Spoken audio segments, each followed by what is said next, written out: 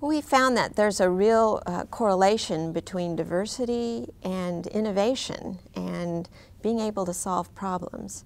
And when you think of science and engineering as really fields where you are trying to solve puzzles, come up with solutions to problems, it really helps to have people from all different kinds of backgrounds with all different kinds of experiences, because they'll look at the problem at hand in different ways. They'll even frame it differently.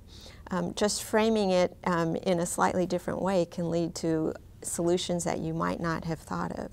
So if you have a diverse, in every sense of the word, a diverse team of people who are working on a particular problem, you're likely to come up with a much wider range of solutions and be able to come up maybe with a better one than you would have otherwise.